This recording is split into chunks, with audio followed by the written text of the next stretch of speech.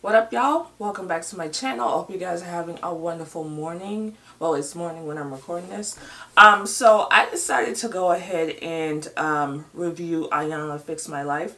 And someone asked me to record this review, so let's just get right into it. You know the drill. Do not forget to subscribe. Do not forget to click the little bell to be notified on when I upload new videos. And do not forget to follow me on Instagram. Iyanla is a heavy show. It's a heavy show. Some episodes aren't as heavy as others, but this episode was it was sad. It was really sad. It was really sad to me. So so Nikita is a 32-year-old woman who lives in Atlanta who has 6 children. About I think 4 of her children live with her mother in Milwaukee. Iyanla sits down with her to kind of get an understanding of what's going on. Why is she there? Why did she write into the show? And Nikita wants a better relationship with her mother. Her mother has full custody of the 4 kids. And Nikita just continues having babies. So she just had a baby 4 weeks before she sat down with Iyanla. So Iyanla is really trying to get an understanding of the situation and why she doesn't have these kids. And Nikita basically explained that, you know, she got pregnant. She moved in with her mom for help and trying to get back on her feet. She couldn't get along with her mother, so she moved out. She moved to Atlanta and she started stripping and she started whatever else she was doing. And she then said that her best friend died. And after her best friend died, she quit her job. She just was in a depressive state. She couldn't function. She couldn't do anything. And she sent her kids to live with her mother. She said that they went to court and her mom got full guardianship of the kids. But she thought that once she got back on her feet, once she showed that she was stable enough to take her kids back, that she would get them back. But her mom has been pushing back on that and she hasn't gotten her kids. But in the meantime, she has gotten 2 other children. She just keeps making children. So Iyanla brought up the newest child and the father of this child. Nikita said that he was a good man. He takes care of her and her kid. And he just, you know, he wanted to have a baby with her. So that is why she had a 6th child. You know, she went ahead basically praising this guy, saying that he does so much for her. Iyanla inquired, like, okay, if he does so much for you, did he put you in a house? Does he pay your bills? Does he have a ring on your finger? Like, what does he do that is so fascinating that you are praising this man so much? And Iyanla asked, does he live with her? And Nikita said, no, he doesn't. Then Iyanla asked, is he married? And Nikita, it seems like Nikita did not want to answer that question. She started looking away. It's like she's ashamed of it, but she finally came out and said he's a married man. She said that she saw him walking in front of her car one day and she just had to have him. This girl is so dysfunctional. So dysfunctional. And when she was telling this story, I felt like something must have happened to her in her childhood to even get her to this point. So Iyanla, as she always does, she brings up childhood. And Nikita said that, you know, she started birth control at the age of 12. That's not common in my opinion. I've never heard any child start birth control at the age of 12. So Iyanla, you know, asked about why were you on birth control, and she said because she was having sex. Iyanla asked her, did you even learn how to be a woman? She said her mother never taught her, but someone in the neighborhood did. And apparently this young man in the neighborhood came up to her and told her that he will teach her how to be a woman. And she never knew that involved sex. She went to a house with this boy, and when she got to the house, there were 5 other people there. And all day, in that house, they basically ran a train on her. 5 men. And when I say men, they range from the age 14 to, I think she said 20, 21. She was 12 years old. So she said she was in that house all day. They ran a train on her all day. When she left, she couldn't walk. She couldn't basically function. She was in not only physical trauma, but mental trauma. She never told her mother. That was the thing. She never told her mother about what happened. Apparently, she started acting out. And, you know, that's kind of where it started. So Iyanla decided to sit with the mom to get her take on everything. And from the moment she sat with the mom, to me, the mom was defensive. The mom didn't want to own up the responsibility of all of this. Because based on the way Nikita was brought up, this is why she's doing the things that she's doing. Because you are taking her kids, she will continue having more children. Because you are taking care of her responsibility, she doesn't know how to be a mother. And Iyanla basically asked her, like, why are you taking the kids? And she said that she doesn't want them to end up without. She doesn't want them to end up in the wrong path. Basically, in my opinion, she is making up for not being that mother to Nikita. And she said that Nikita isn't trying. She's not doing what she's supposed to do. And Iyanla asked her about her upbringing. She said that she got Nikita at the age of 14. She was basically molested. She was raped. She got Nikita at the age of 14. She had to drop out of school because she had to raise her daughter.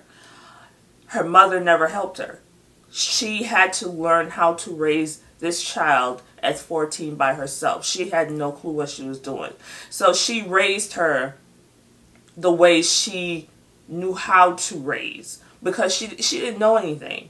At 14, you're just developing. You don't know anything. So she basically had to raise her that way. And she said that, you know, she tried her best with Nikita, but Nikita just started acting out at the age of 11. And Iyanla knew why she was acting out, because Nikita would go to detention homes and stuff like that. So Iyanla said, well, you know, maybe it's because of what happened to her. And the mom proceeded to explain that, you know, it was rumored that Nikita was having sex. So some man, I don't know who this man is. I don't know if there's some man that she was with. I don't really know. But some man came to the house to basically give her a whooping.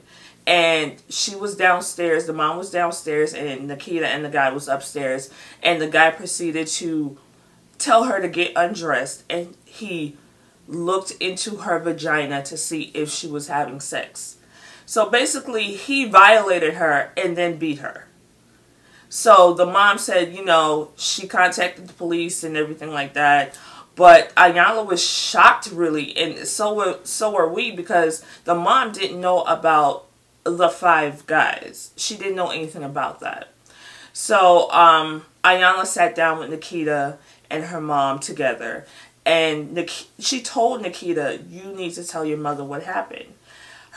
She told her mom about the 5 boys, and, you know, her mom was visibly, like, shaken up about it, because hearing something like that, hearing that your child was not only violated once, but violated multiple times, and you had no clue, that can really hurt and damage a parent, because you didn't do what you should have done to protect your child.